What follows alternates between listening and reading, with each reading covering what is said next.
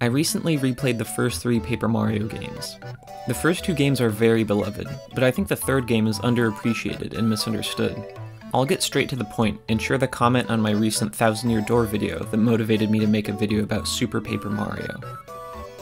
I would say that Super Paper Mario could have been one of the best. It certainly had one of the best stories, but the character designs were just far too bland for me. Like, everything was just geometric shapes. I like the characters, but very few of their designs stuck with me.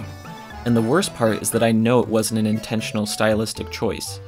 It was because they were shackled from using original character designs by an arbitrary shift of corporate policies. I feel like we missed out on something that could have been truly magical if they'd had more creative freedom. I really disagree with this comment, but I can see why someone would think this about the game. The geometric art style of the game is very striking, and even off-putting. The original characters of the game are almost exclusively made with collections of simple shapes.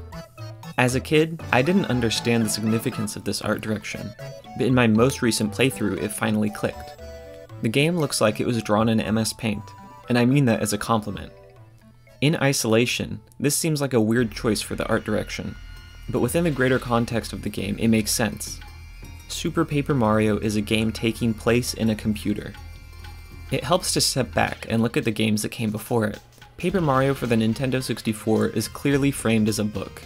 The flat characters in a 3D space is reminiscent of a pop-up book.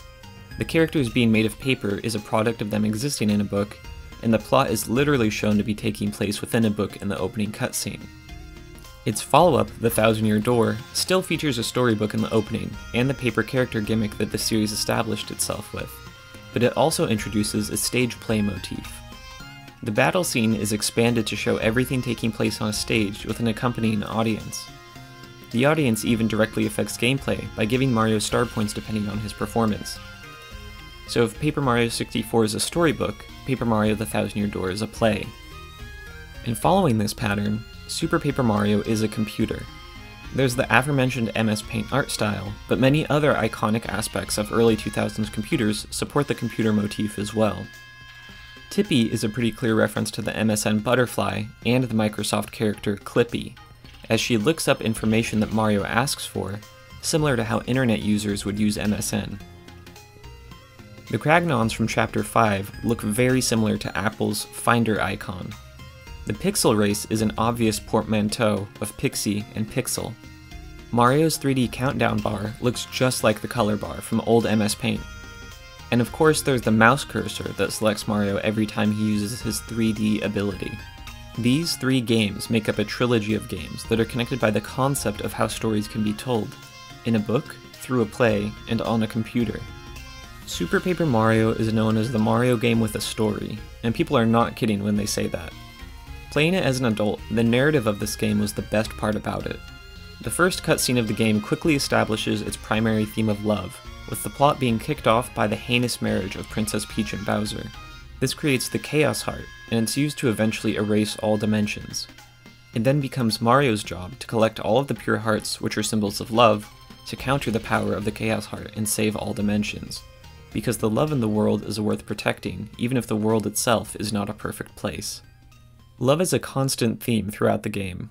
The main antagonist's motivation is the loss he experienced from being Romeo and Julieted. The pure hearts were created using love, and Mario often finds the pure hearts being guarded by those who have lots of love to give. The orange pure heart is held by Merlumina, whose defining feature is her long history of romantic escapades. The green pure heart is hidden in a castle and sealed away with a spell that will only reveal the heart after a, quote, powerful pulse of love and trust is released within the castle. The blue pure heart is hidden in a maze by the Space Queen Scorpina, who was so dedicated to protecting the world that she gave up her own child to protect the pure heart. And the white pure heart is guarded by the overseers of the afterlife, who transformed the heart into a child that they raised as their own and loved deeply, but must let her go to serve her ultimate purpose. I think that the computer motifs in the game with the themes of love is no coincidence. Super Paper Mario is a game about computers made by developers who love computers. Mario explores cyberspace with his friends, and he can find love everywhere, in the people he meets and in the places made for him to explore, and I adore that message. I even have a theory that the overseers of the white pure heart are an analogy for the developers of the game. The white pure heart is guarded by the two gods of the afterlife in the world of Super Paper Mario. They transformed the pure heart into a living being they called Lovebee. They doted on her for a long time, until Mario eventually came to collect the pure hearts to save the world. After some anguish among them, the overseers released Lovebee, now reverted into a pure heart, into the hands of Mario for it to serve its ultimate purpose. To me, this sounds like what the developers of the game likely went through in this game or possibly other games they worked on in the past. By combining love and magic, they created Lovebee, something that was alive and more than the sum of its parts. Eventually though, they had to hand it off to Mario to serve its ultimate purpose, even though he might not see all the love that went into it and might not appreciate it the way that the developers do. This might be my nostalgia talking, but I feel like this level of emotional depth and care put into the world of this game just isn't in other Mario games, and it's a shame that people don't appreciate this game more for that. As for the non-thematic elements of the game, there isn't much to talk about. I like what's here, there's good music, I appreciate the art style a lot after understanding its inspiration. The characters are fun, and the story is obviously great. The gameplay is the weakest aspect, but it's still okay.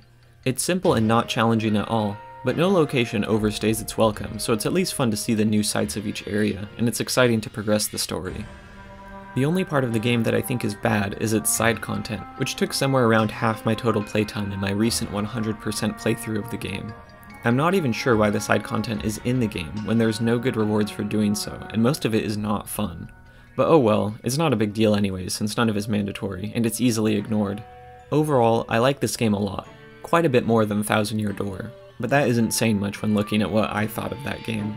It's a little sad to see people disliking it just for being different, but I see where they're coming from, because I also wish the series would return to its turn-based RPG roots.